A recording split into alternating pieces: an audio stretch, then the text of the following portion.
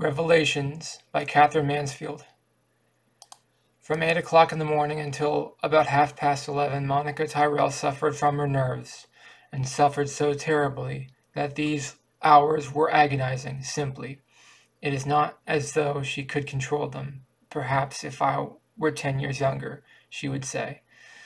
For now, that was 33, she had a queer little way of referring to her age on all occasions, of looking at her friends with grave, childish eyes and saying, "Yes, I remember how 20 years ago," or of drawing Ralph's attention to the girls, real girls with lovely youthful arms and throats and swift hesitating movements who sat near them in restaurants. Perhaps if I were 10 years younger. Why don't you get Marie to sit outside your door and absolutely forbid anybody to come near your room until you ring your bell?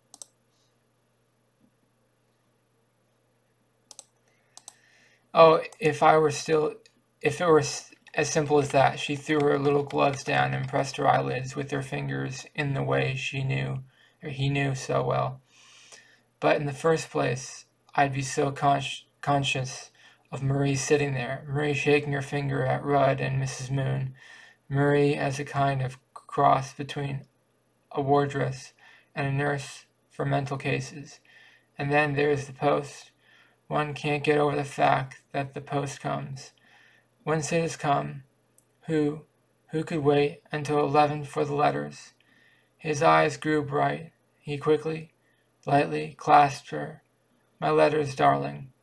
Perhaps she drawled softly, and she drew her hand over his reddish hair, smiling too, but thinking, heavens, what a stupid thing to say.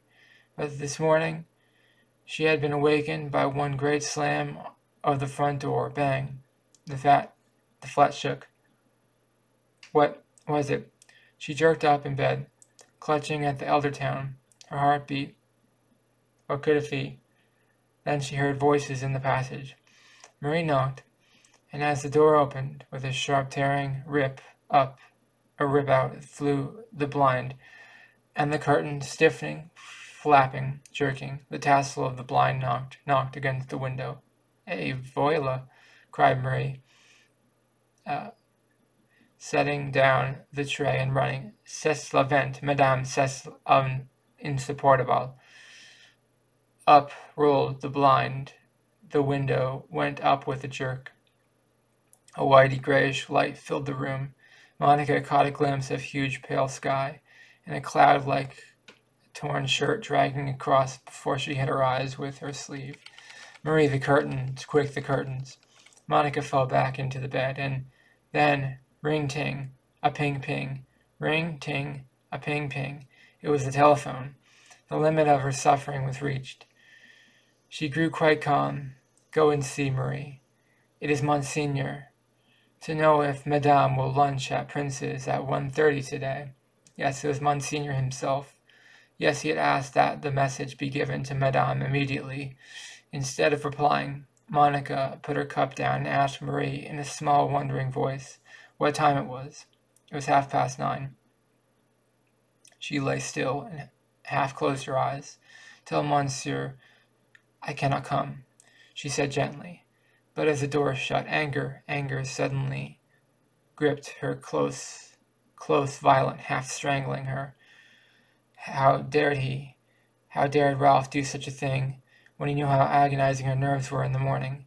Hasn't she explained and described that even though lightly, of course, she couldn't say such a thing directly, given him to understand that this was the one unforgivable thing?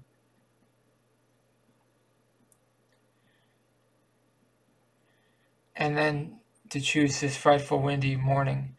Did he think it was just a fad of hers, a little feminine folly to be laughed at and tossed aside? Why, only last night she had said, "Ah, but you must take me seriously too." And he had replied, "My darling, you'll not believe me, but I know you infinitely better than you know yourself. Every delicate thought and feeling I bow to, I treasure. Yes, laugh. I love the way your lip lifts," and had leaned across the table. "I don't care who sees that I adore all of you. I'll be with you on a mountain top, have all the searchlights of the world play upon us. Heavens, Monica almost clutched her head. Was it possible he had really said that? How incredible men were! And she had loved him. How could she have loved a man who talked like that? What could she be doing ever since that dinner party months ago, when he had seen her come and asked if he might come and see her again, and that slow Arabian smile? Oh, what nonsense, what utter nonsense!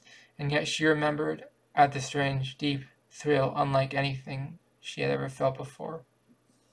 Coal, coal, coal, iron, iron, old iron, sounded from below. It was all over, understand her. He had understood nothing. That ringing her up on a windy morning was immensely significantly. Would he understand that? She could almost have laughed. You rang me up when the person who understood me simply couldn't have. It was the end, and when Marie said Monsieur replied he would be in the vestibule in case Madame changed her mind, Monica said, No, not verbena. Marie, carnations, 2 handfuls. A wild white morning, a tearing, rocking wind. Monica sat down before the mirror. She was pale. The maid combed back her dark hair, combed all back, and her face was like a mask, with pointed eyelids and dark red lips. As she stared at herself in the bluish shadowy glass, she suddenly felt, oh, the strangest, most tremendous excitement, filling her slowly, slowly, until she wanted to fling out her arms, to laugh, to scatter everything, to shock Marie, to cry, I'm free, I'm free, I'm free as the wind. And now all this vibrating, trembling, exciting, flying world was hers. It was her kingdom. No, no, she belonged to nobody but life. That will do, Marie, she stammered. My hat, my coat, my bag, and now get me a taxi. Where was she going? Oh, anywhere. She could not stand this silent, flat, noiseless Marie, this ghostly, quiet, feminine interior. She must be out. She must be driving quickly anywhere, anywhere. The taxi is there, madame. As she pressed open the big outer doors of the flats, the wild wind caught her and floated her across the pavement. Where to? She got in, and smiling radiantly at the cross, cold-looking driver, she told him to take her to her hairdresser's. What she have done with her hairdresser, whenever Monica had nowhere else to go or nothing on earth to do, she drove there. She might just have her hair waved, and by that time she'd have thought out a plan.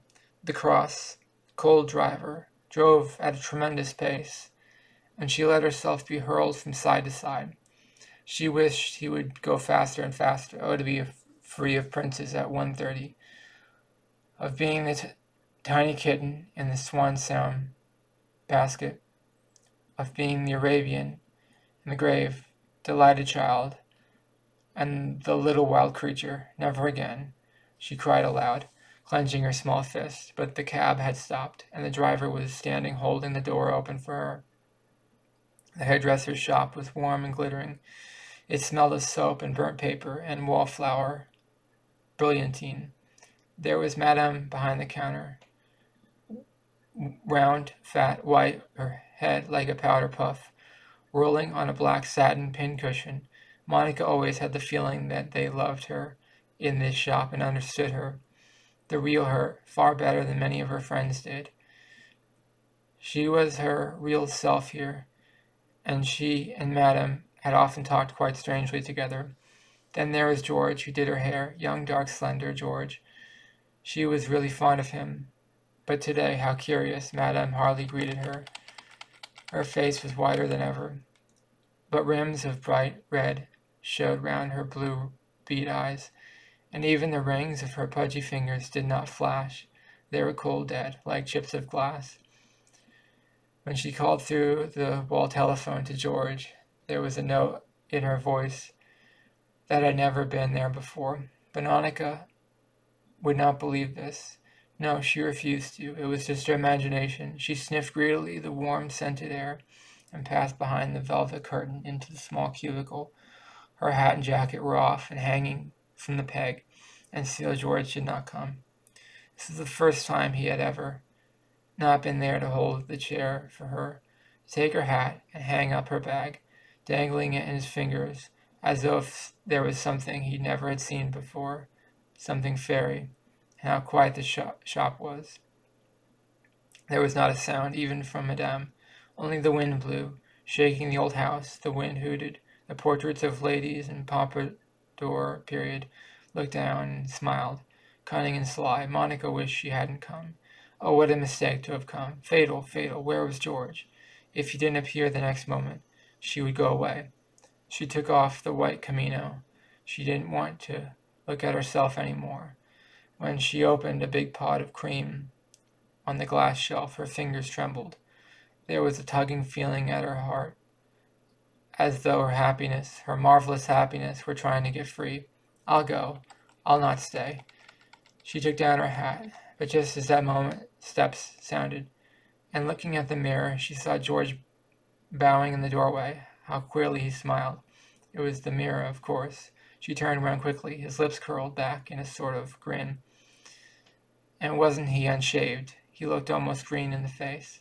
Very sorry to have kept you waiting, he mumbled, gliding forward. Oh no, she wasn't going to stay, I'm afraid, she began.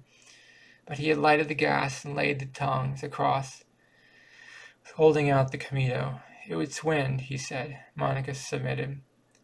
She smelled the fresh young fingers, pinning the jacket under her chin. Yes, there is a wind, said she, sinking back into the chair, and silence fell. George took out the pins in his expert way. Her hair tumbled back, but he didn't hold it as he usually did, as though to feel how fine and soft and heavy it was. He didn't say it was in lovely condition. He let it fall, and taking a brush out of a drawer, he coughed faintly, cleared his throat, and said dully, Yes, it's a pretty strong one. I should say it was. She had no reply to make. The brush fell on her hair. Oh, how mournful, how mournful. It fell quick and light. It felt like leaves, and then it fell heavy, tugging like the tugging at her heart. That's enough, she cried, shaking herself free. Did I do it too much? Asked George. He crouched over the tongs. I'm sorry. There came the smell of burnt paper, the smell she loved, and he swung the hot tongs round in his hand, staring before him. I shouldn't be surprised if it rained. He took up a piece of her hair. When she couldn't bear it any longer, she stopped him. She looked at him. She saw herself looking at him in the white Camino, like a nun. Is there something the matter here? Has something happened? But George gave a half-shrug and a grimace. Oh no, madam, just a little occurrence. And he took up the piece of hair again. But oh, she wasn't deceived. That was it. Something awful had happened. The silence, really. The silence seemed to come drifting down like flakes of snow. She shivered. It was cold in that little cubicle, all cold and glittering. The nickel taps and jets and sprays looked somehow almost malignant. The wind rattled the window frame. A piece of iron banged, and the young man went on changing the tongs, crouching over her. Oh, how terrifying life was, thought Monica, how dreadful. It is the loneliness which is so appalling. We whirl along like leaves, and nobody knows. Nobody cares where we fall, in what black river we float away. The tugging feeling seems to rise in her throat. It ached. She longed to cry. That will do, she whispered. Give me the pins, as she stood beside her, so submissive, so silent. She nearly dropped her arms and sobbed. She couldn't bear it any more. Like a wooden man, the gay young George still glided, handed her hat and veil, and took the note, and brought back the change.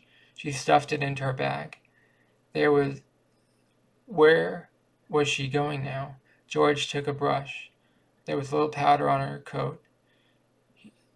There's a little powder on your coat, he murmured. He brushed it away, and then suddenly he raised himself, and looking at Monica, gave a strange wave with the brush, and said, The truth is, madam, since you are an old customer, my little daughter died this morning, a first child. And then his white face crumpled like paper, and he turned his back on her and began crushing the cotton Camino. Oh, Monica began to cry. She ran out of the shop into the taxi. The driver, looking furious, swung off the seat and slammed the door again. "Where to, Princes?" she sobbed. And all the way there she saw nothing but a tiny wax doll and with a feather of gold hair lying meek, its tiny hands and feet crossed. And then, just before she came to Prince's, she saw a flower shop full of white flowers. Oh, what a perfect thought!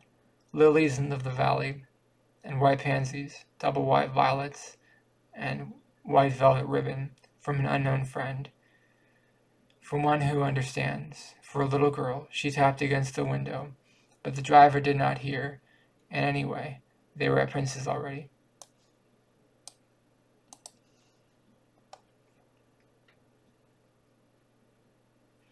And that's the end of Revelations by Katherine Mansfield. I didn't really understand what that story was about. My reading, as I always say in these videos, my reading comprehension skills are really poor. So I try to read it, and I try to get better at reading, and I still don't really know what I'm doing, but I don't fully understand what that story was about, but I think it was about something deeper. I think it wasn't supposed to be super clear when she wrote it to the reader what she was talking about, but I really don't know what I'm reading because my mind isn't very sharp. Let me know in the comments below what did you think of the story. Please subscribe to this channel to be part of the community. Thank you for watching. Have a great, and please leave a comment. Yeah, to be part of the community. Thank you for watching. Have a great day. Bye-bye.